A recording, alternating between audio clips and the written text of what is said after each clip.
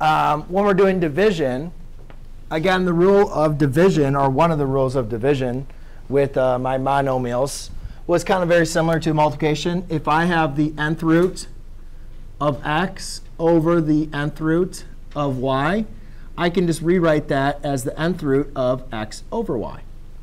So that's very helpful a lot of times when it's broken up. Obviously, you guys can see that it's in this process. So sometimes it's helpful to break it apart. However, if you follow what I told you, always do simplifying first. Simplify, simplify, simplify. OK?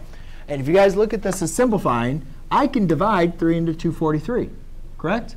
Yes. 3 into 243 is going to be 81.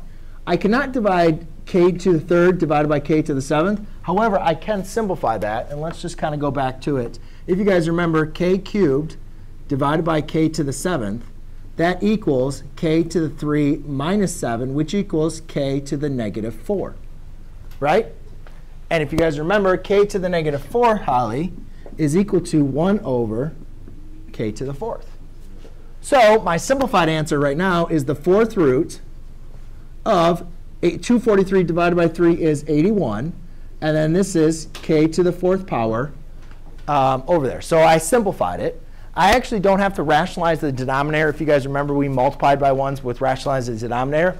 But in this case, to further simplify this, I can just break this up into the fourth root of 81 over the fourth root of k to the fourth.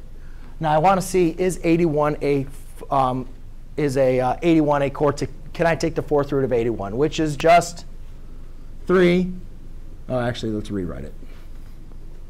Yes, I can. The fourth root is 3 to the fourth over the fourth root of k to the fourth. So therefore, by applying the identity element, the fourth root of 3 to the fourth is 3. And the fourth root of k to the fourth is k. And that would be your final answer. Yes? I'm kind of confused what you did with the variables still. Like I see